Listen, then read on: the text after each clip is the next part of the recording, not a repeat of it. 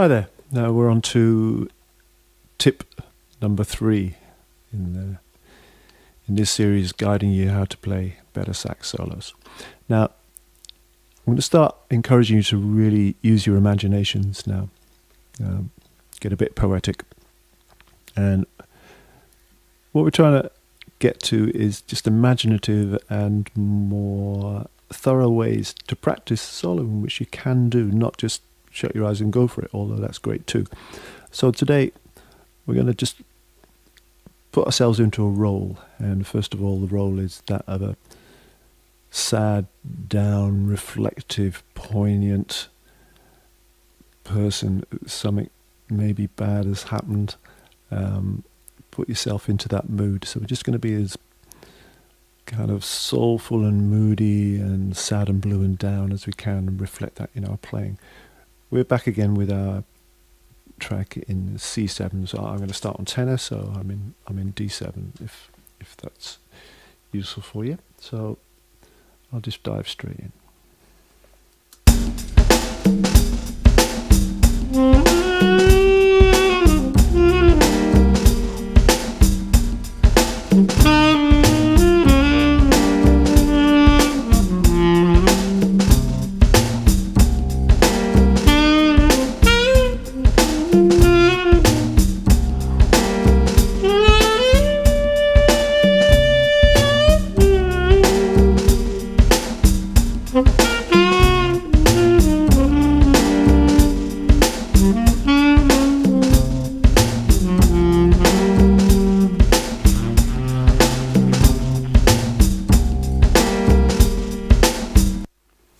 So I don't know, did you believe me?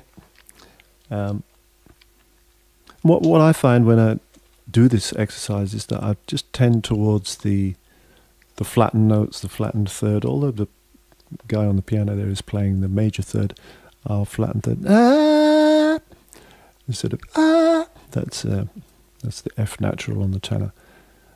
I go for that, and I go for the flat fifth, and the ninths.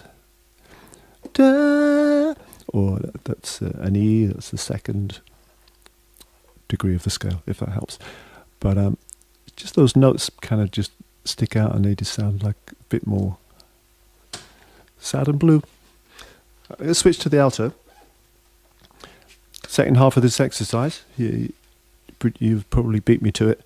We're going to be as happy and chirpy and optimistic and bouncy as we possibly can.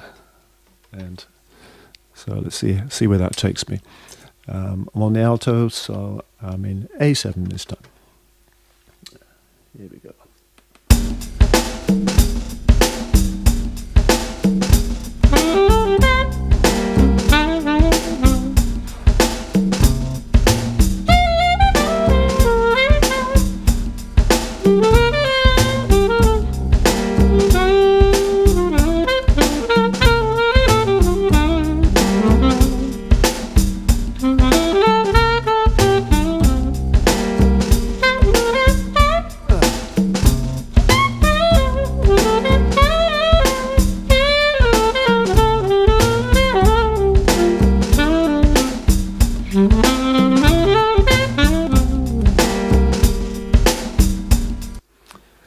Did I have you convinced? I don't know. You let me know. So I found then that I was predictably going for the major third. That's a C sharp on the alto. And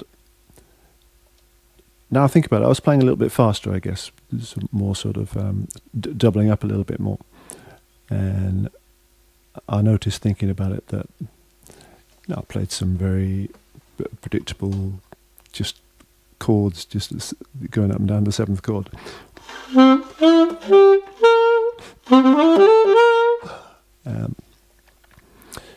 Or maybe a little bit of syncopation as well. Some little turns, I don't know if I did them, but that would spring to mind. So, well, give it a go. Please give it a go. I'm on the Yanagisawa saxes, Diodario Reeds. And the backing track is available now. You can download it for free at snakedavis.rocks. There's a page called Student Resources. So have fun. Let me know how you get on. Bye.